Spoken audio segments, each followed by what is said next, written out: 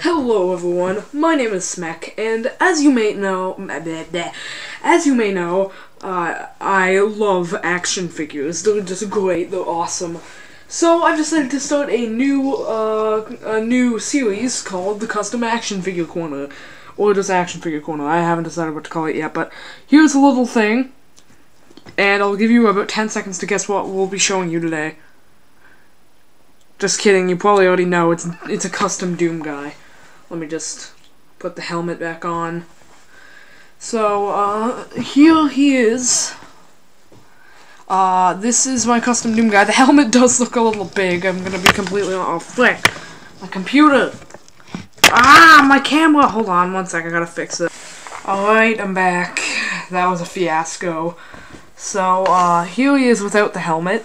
I use the Mattel WWE The Miz action figure, and it's good because it's got one hand that is open so we can hold stuff, and another one that is a fist so he can punch stuff. And I really like the smile on his face because it really fits the Doom guy when he gets like a big gun or a new gun, whatever.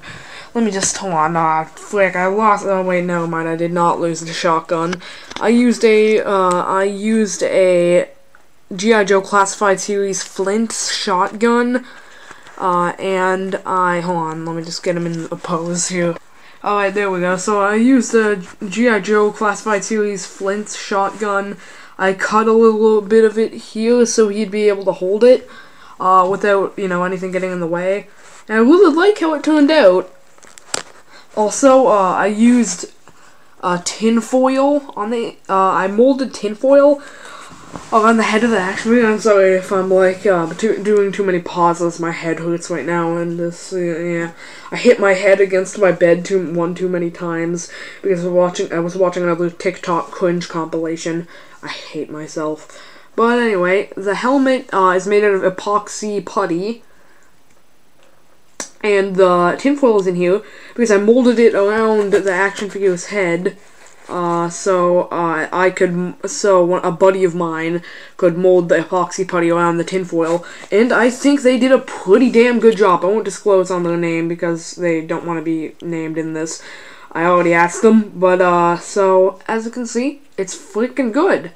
It's not as good as some other molds I've seen on Figure Realm, but it's damn fine. So, let's see some of the accessories up close. Let me just, put them in his hand. There we go. There's the shotgun. And now let me get the pistol. I'm still in the process of making all of the weapons. I'll do update videos when I do make some of the weapons. So yeah, let me just show him with the helmet on. You've already seen it, but here's a closer look. Yeah, the helmet's a bit big, but it's kind of the perfect size for an action figure of this size. So yeah, thank you all for coming to the Custom Action Figure Corner, and I hope you all enjoyed. Please subscribe, drop a comment, like the video, it really helps. Thank you for watching. You're all great.